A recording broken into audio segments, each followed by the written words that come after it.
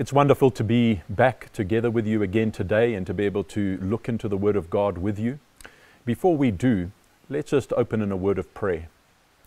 Father, we thank you today that your Word is alive and active, that it is sharper than a two-edged sword, that it divides between joints and marrow, soul and the spirit, that it judges the very thoughts and intents of our hearts.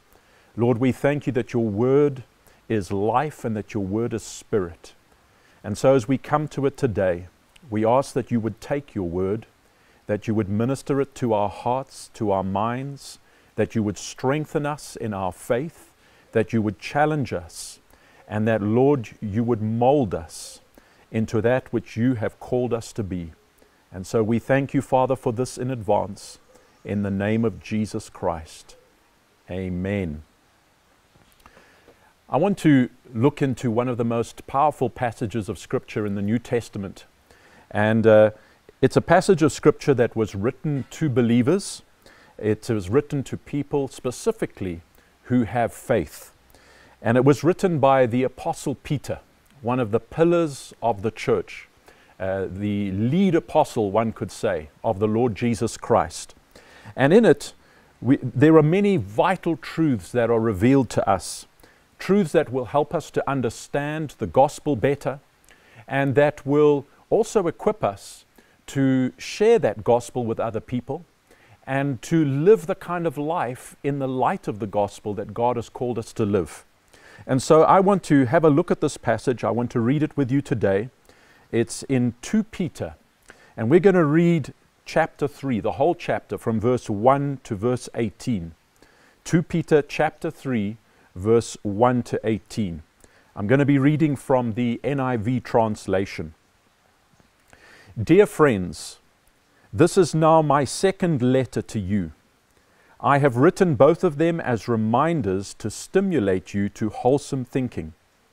I want you to recall the words spoken in the past by the holy prophets, that's referring to the Old Testament prophets, and the command given by our Lord and Savior through your apostles.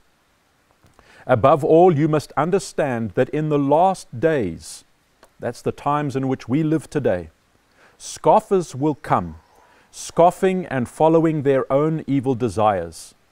They will say, "Where is this coming he promised? Ever since our ancestors died, everything goes on as it has since the beginning of creation." But they deliberately forget that long ago by God's word the heavens came into being and the earth was formed out of water and by water. By these waters also the world at that time was deluged and destroyed.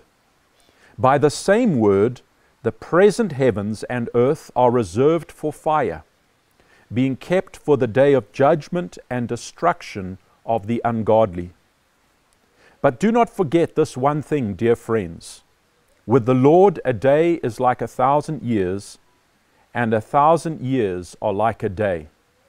The Lord is not slow in keeping his promise, as some understand slowness. Instead, he is patient with you, not wanting anyone to perish, but everyone to come to repentance. But the day of the Lord will come like a thief.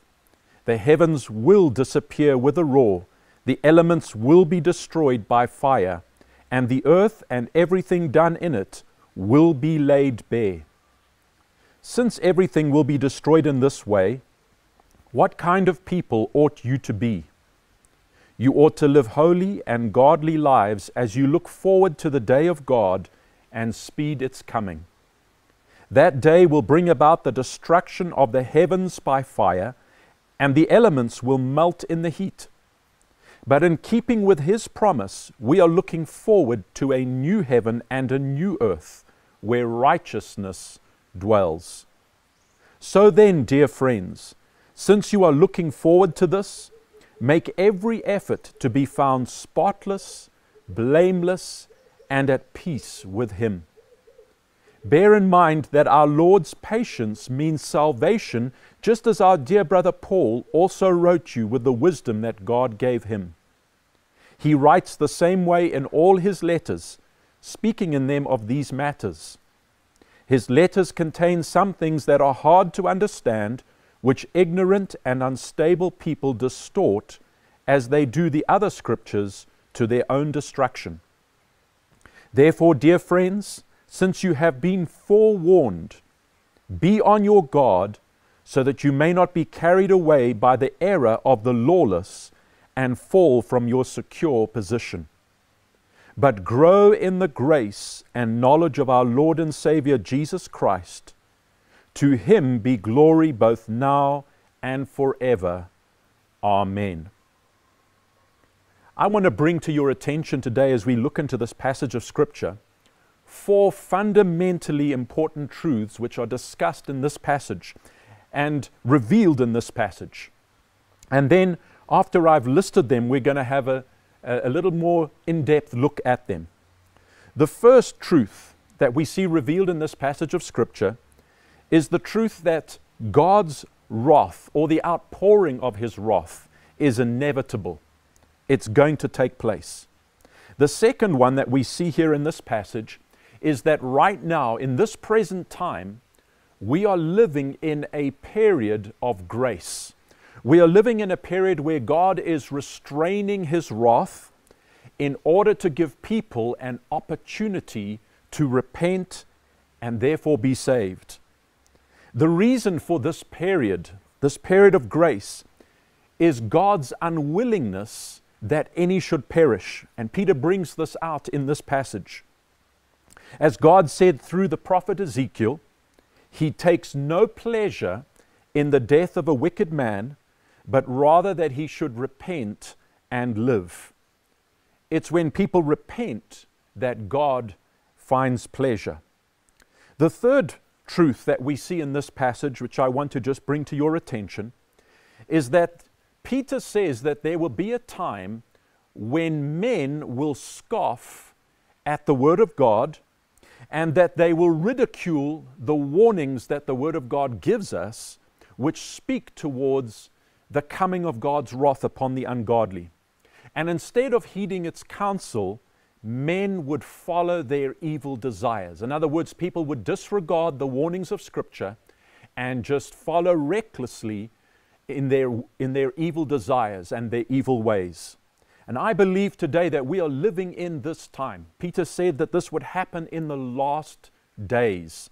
And we are living in that time where men are scoffing at the Word of God, paying no attention to it, totally and completely disregarding it, ridiculing it, even though everything that is written in it is surely going to come to pass.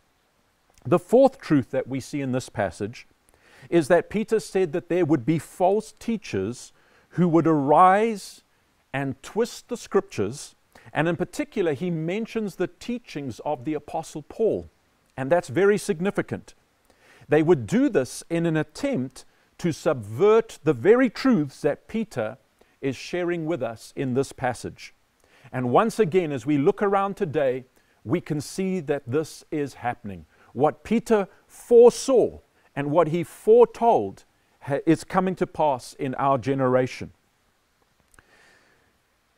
What we need to realize, brothers and sisters, is we need to realize that God's wrath is coming. There is nothing that is going to stop God's word from being fulfilled. We remember the Lord Jesus said, "Heaven and earth will pass away, but my words will never pass away." God's word is forever settled in heaven. And what we read here about the coming of God's wrath upon this earth and upon the ungodly in the earth is most certainly going to take place. It's going to happen. God has already appointed, He's already scheduled this day. It's already been set in His calendar. We do not know when that day will be. As Peter said here in this passage, it will come like a thief in the night, but it will come. And we're moving ever closer to that day with every passing moment of time. We're warned about this day throughout Scripture. This is one of the great themes of Scripture, is that there will be a day of wrath. There will be a day of reckoning. There will be a day where God will judge sin and sinful men. Let's just look at some scriptures, starting in the Old Testament, just a few of the many, and let's just see what Scripture has to say about this. The first one is in Isaiah chapter 24, verse 1 to 3. Isaiah says this, "See, the Lord is going to lay waste the earth and devastate it. He will ruin its face and scatter its inhabitants. It will be the same for priest as for people, for the master as for his servant, for the mistress as for her servant, for the seller as for buyer, for borrower as for lender, for debtor as for creditor." In other words, God's not going to make any distinction between what social status people have or how rich or poor they are. Isaiah says the earth will be completely laid waste and totally plundered. And then he says, the Lord has spoken this word. This is not the words of man, but the word of God. In Isaiah chapter 13, verse 9 to 12, we read this, "See, the day of the Lord is coming, a cruel day, with wrath and fierce anger, to make the land desolate and destroy the sinners within it. The stars of heaven and their constellations will not show their light. The rising sun will be darkened, and the moon will not give its light. I will punish the world for its evil, the wicked for their sins. I will put an end to the arrogance of the haughty, and will humble the pride of the ruthless.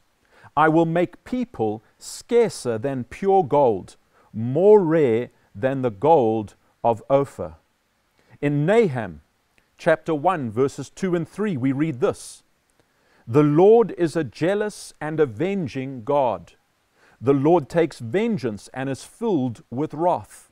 The Lord takes vengeance on his foes and vents his wrath against his enemies.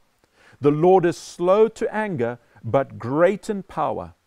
The Lord will not leave the guilty unpunished." In Zephaniah chapter 1, verse 2 to 3, we read this, "I will sweep away everything from the face of the earth, declares the Lord.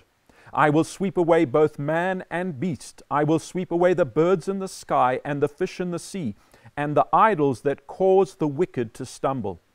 When I destroy all mankind on the face of the earth, declares the Lord." In verse 18 of the same chapter, we read, "Neither their silver nor their gold will be able to save them on the day of the Lord's wrath. In the fire of his jealousy, the whole earth will be consumed, for he will make a sudden end of all who live on the earth." In Malachi chapter 4, verse 1 to 2, it says, "Surely the day is coming. It will burn like a furnace. All the arrogant and every evildoer will be stubble, and the day that is coming will set them on fire, says the Lord Almighty. Not a root or a branch will be left to them. But for you who revere my name, the Son of Righteousness will rise with healing in his rays, and you will go out and frolic like well-fed calves." Even the Apostle Paul, the great apostle of grace, wrote this in Romans chapter 2, verses 4 to 11. "Are you showing contempt for the riches of his kindness, forbearance, and patience? Do you not realize that God's kindness is intended to lead you to repentance? But because of your stubborn and unrepentant heart, you are storing up wrath against yourselves for the day of God's wrath, when his righteous judgment will be revealed. God will repay each person according to what they have done. To those who by persistence in doing good seek glory, honor, and immortality, he will give eternal life.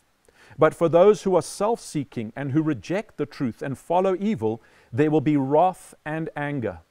There will be trouble and distress for every human being who does evil, first for the Jew, then for the Gentile, but glory, honor, and peace for everyone who does good, first for the Jew, then for the Gentile.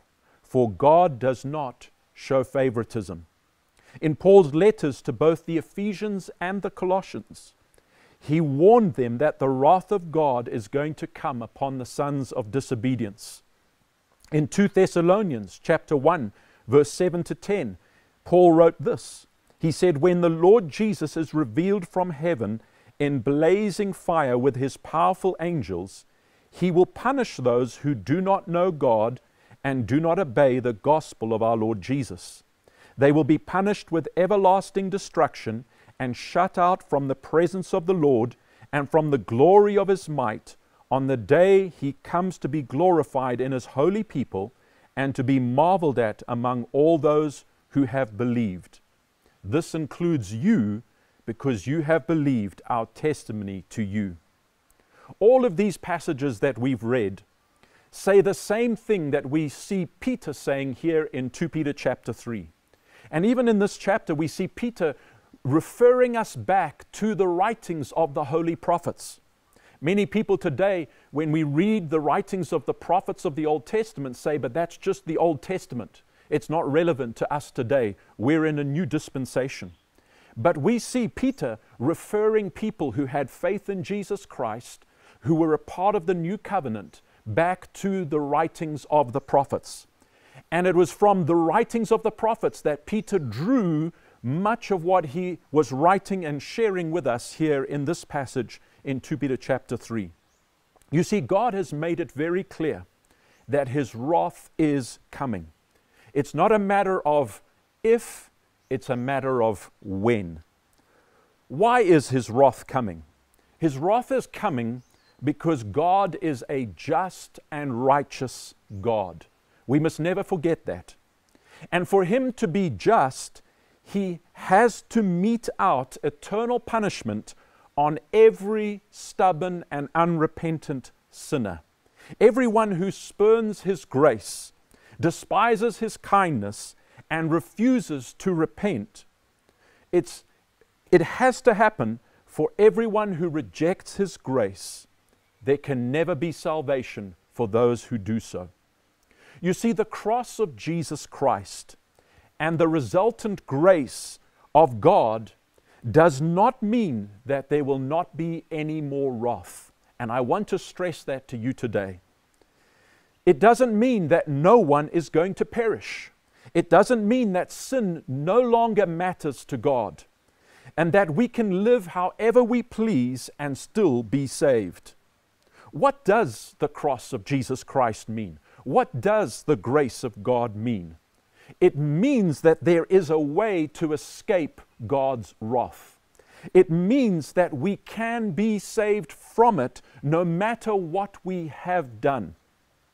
It means that we can inherit eternal life instead of perishing in the wrath of God. What is this way of escape that the cross of Jesus Christ and the grace of God has opened up for us? As Peter said in this passage, it is the way of repentance. It is forsaking our wicked ways and becoming followers of Jesus Christ and followers of his ways, the ways that he brought to us and shared with us while he was here on the earth. That is the way that we pass from death to life. As somebody does that, as somebody forsakes their way of life and embraces Jesus Christ's way of life, they move out of the realm of God's wrath into the realm of God's blessing and favor. As we would say, they are saved. You see, although God is a just God who must and who will punish sin and destroy sinners, he is also a loving God who does not take any pleasure in the destruction of a sinner. As it says in 2 Samuel chapter 14 and verse 14, God devises ways so that a banished person may not remain banished from him. And this is exactly what God has done through Jesus Christ, through the cross of Jesus Christ, through the shedding of his blood. He has made a way for all who will believe in Christ and turn in repentance to him to escape the punishment that their sins deserve. Through Jesus' death on the cross, Jesus our Lord has provided a just and legal way for God to forgive and justify everyone who believes in him and obeys him, and save them from the terrible wrath that is coming upon the world, and instead give them eternal life. That's what the whole gospel is about. And so if we don't understand the reality of God's wrath, we can never understand the truth of the gospel and the wonder of his grace. John chapter 3 verse 16, this so much quoted and well-known verse says, "For God so loved the world that he gave his only begotten Son, so that whoever believes in him might not perish," that's referring to God's wrath, "but have eternal life."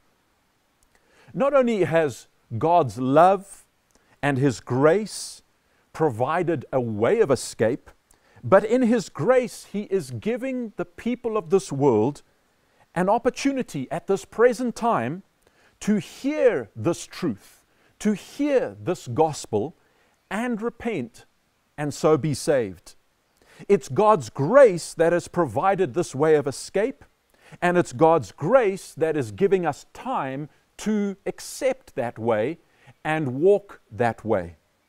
Instead of just destroying us, which God had every right to do, he has chosen to be very patient and long-suffering with us, and he's chosen to show us his kindness during this time of grace. And this is why we read in the scripture that God sends his rain upon both the just and the unjust, that he causes the sun to rise on both the wicked and the righteous. Why does he do this? He is desiring to lead people to repentance so that he might not destroy them. We've got to understand God's heart in this. God's desire is not for the destruction, even of the most wicked person, but for their salvation. He desires all of us to have eternal life. As the Apostle Paul said in Romans chapter 2 and verse 4, "The goodness and kindness of God is intended to lead us to repentance." That's God's purpose in this time. God is reaching out to us. God is giving us a testimony of what he is like so that we might turn to him in repentance. He's giving us time, and he's hoping that we will accept his offer, the free gift of eternal life through Jesus Christ. The chapter of Luke, chapter 15, where we read three parables. And one of the parables is the parable of the prodigal son, and I think we're all familiar with that parable. There's also the parable of the lost coin and the lost sheep. And what we see in all three of those parables in Luke chapter 15 is that the Lord is showing us the heart of God. The heart of God, the desire of God, is that every sinner would come to this place of repentance, that they would forsake their wicked ways, that they would embrace the way of Christ, that they would follow him and obey him and serve God faithfully so that they might not have to be destroyed but inherit eternal life. That's God's heart. And that's why the Lord Jesus said that there is more rejoicing in heaven over one sinner who repents than over 99 who do not need to repent. That's why he told that parable of the prodigal son, where when the prodigal son came to his senses and turned back to his father, the father ran out to meet him and threw his arms around him and kissed him and sacrificed, slaughtered that fatted calf, threw a great party and put his best robes upon him. You see, that is God's desire. That father represents God's heart. God's desire for every single human being is that we would turn to him in repentance and escape the wrath that he has to bring upon this world and upon the unrepentant sinner. But you know what's happened? Instead of us interpreting the time in which we live, where we are experiencing God's kindness and his goodness, this time of grace, this time where he's giving us opportunity to repent, instead of interpreting his long suffering and his goodness and kindness in the light that we've been talking about, with the understanding that it is designed and it is given to bring us to repentance so we might be saved, do you know what men have done? We have erroneously taken it to be a sign that God is no longer grieved by sin, that He no longer cares about the way that we conduct ourselves in life. And you know that even in the church today, this is what many people, many teachers are teaching and preaching. And many people in the church are believing the lies of these preachers and teachers. As I interact with people in many different sectors of society, I'm coming across more and more people that believe this lie. People that will tell me that it no longer matters how we live, that sin is irrelevant to God now, that sin is no longer an issue to God now, that we can live whatever way we want and we will still be saved. Do you know that nothing could be further from the truth? God is grieved by all that is going on in the world today. And just because He's restraining and holding back His wrath does not mean that He does not have wrath towards what is taking place in the world today. God is grieved by all the sexual immorality, all the violence, the bloodshed, and all the wickedness of men. He's just as grieved today as He was in the days of Noah and as He was in the days of Lot. His forbearance and His tolerance of our sin and His kindness towards us, even while we are practicing sin, is not a sign of His indifference towards sin or of His acceptance of it. Do you know what it is? It is a sign of His incredible love towards us, in that He would do this graciously, that He would go to such lengths graciously to try and save us. We mustn't fall into the trap of thinking that God's wrath will not eventually come upon all the unrepentant. This period of grace, and Peter makes this so clear, is not infinite. It will ultimately come to an end. It will either come to an end when Jesus Christ is revealed from heaven in blazing fire, or it will come to an end when we die, whichever comes first. And if people do not take advantage of it, if we do not take advantage of it, if we do not receive God's grace for the purpose for which it has been given, which is our salvation from sin, then there is no hope for us. Only the certain expectation of the judgment of God. Yes, God's patience is great. Yes, He is slow to anger and He is rich in love. Yes, He is not willing that any should perish, but that all should come to repentance. Nevertheless, the time will come when those who have hardened their hearts and refused to repent, just like Pharaoh did, will be destroyed, and that without remedy. Eventually, in His righteousness, God will have to say, enough is enough. And all the scoffers, all the unrepentant, all the stubborn, those who have paid no attention to His warnings, those who do not appreciate the reason for His grace, but have continued to follow in their evil desires, will ultimately perish, just as Noah's wicked generation did, and just as Sodom and Gomorrah did. At that time, the only ones that are going to be left will be the righteous, those who have believed the word of God and have trembled and repented when they heard it. Those who, like Noah, have obeyed it in holy fear, and like Lot, were grieved in their righteous souls when they saw all that the ungodly were doing and heard all that they were saying around them. The only ones who will remain are those who live holy and godly lives in the light of the certainty of the coming of the day of God. Those who make every effort to be found spotless, blameless, and at peace with Him on that day. They alone will inherit the new creation of God, where there'll be no pain, no sorrow, no death, no more curses, no more evil, where there will just be blessing and light and life forever. Church, in the light of all these words, let's take heed to what we've read. Let's take heed to the instructions that Peter gives. Let's do what he says. Let's make sure we do not believe or follow any so-called teacher of God's Word, preacher of God's Word, who would have us to believe anything different to what we've been reading in this passage today. Let's not pay attention to anyone who is twisting Paul's teaching on grace and attempting to turn it into a license for sin instead of a power to set us free from sin. Anyone who says to you that sin is no longer an issue to God is lying. Anyone who says to you that the way we live is irrelevant, it doesn't matter to God anymore because of the cross, because of Jesus' death, because of God's grace, is lying to you.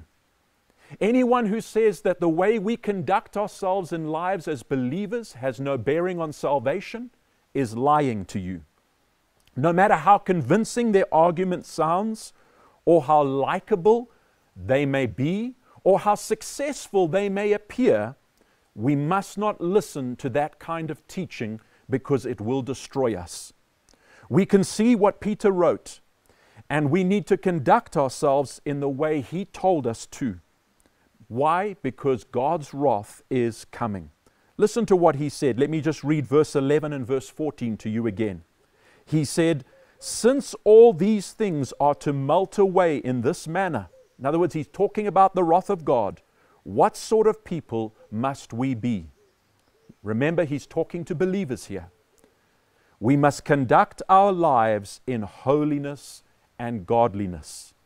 Verse 14, he said, "Therefore, dear friends, since we are waiting for these things," he's referring to that which is coming, the new heaven and the new earth which God has prepared for those who do repent.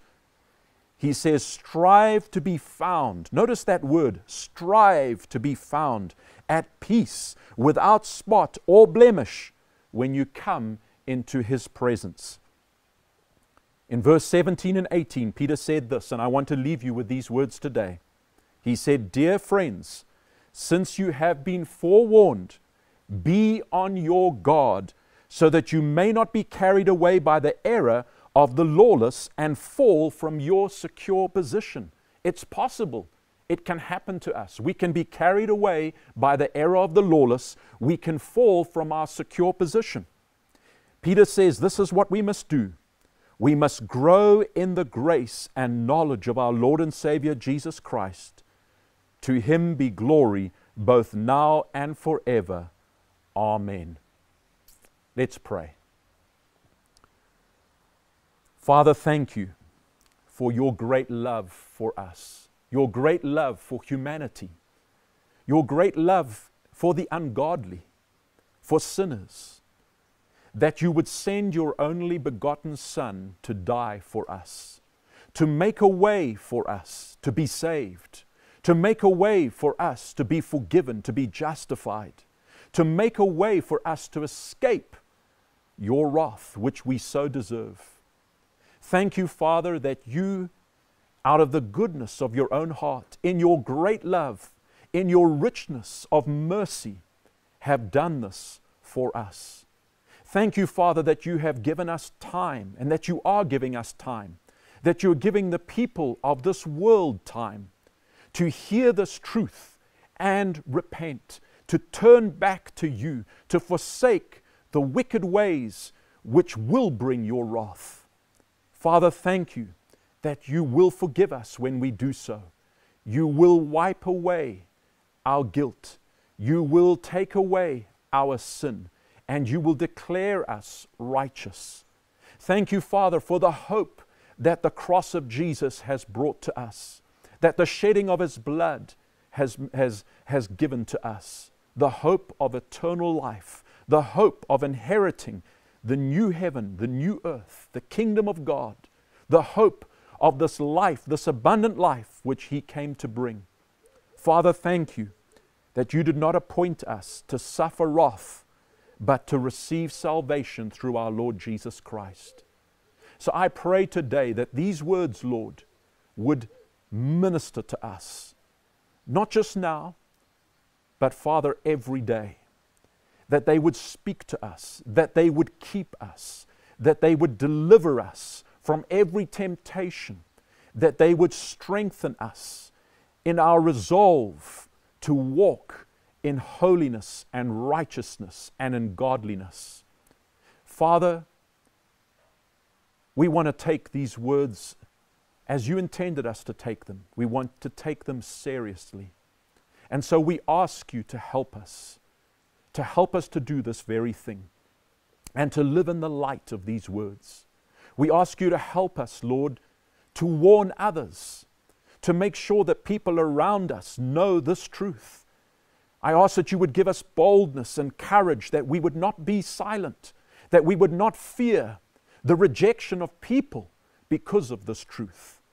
But Father, that just as you have loved us, so we would love other people. Just as you have told us the truth, so in love we would tell other people the truth. Father, I pray for every single person that hears this message, Lord, that you would deliver them from the heresy that is being so propagated in the church today. The heresy, Lord, that says the way we live does not matter. I pray, Father, today that you would give us as your people a true and proper understanding of your grace and its purpose, and of what is ahead, what is in store, both for us as believers, those of us who have turned to you, and those who haven't. I ask this in Jesus' mighty name. Amen. If you've never turned to Jesus Christ, if you've never forsaken your sin, if you're living a life today that is not in accordance with the way God wants you to live, if you're involved in sexual immorality, you're involved in things that you know are not right, and you want to make your life right with God, you want to make an use of this opportunity that God is giving you. You don't want to be amongst the scoffers. You don't want to be amongst those who make light of the Word of God. If that's you today, we would love it if you would contact us so that we could help you in the act of repentance, of turning to Christ. We could share more about the Word of God with you. And so I ask you to contact us. And coming up on the screen right now will be the contact details of us, our church office. And if you would do that, we would be very ready and very willing, very pleased to be able to help you and give you some of the counsel of God's Word, and just help you to make this decision and to take this journey out from under the wrath of God into the blessing and favor of God, which can be yours for all eternity. So please don't hesitate to contact us if that's you today. May God bless you all. May He give you peace. May He make His face to shine upon you. And may He lead you in the way of everlasting life. God bless.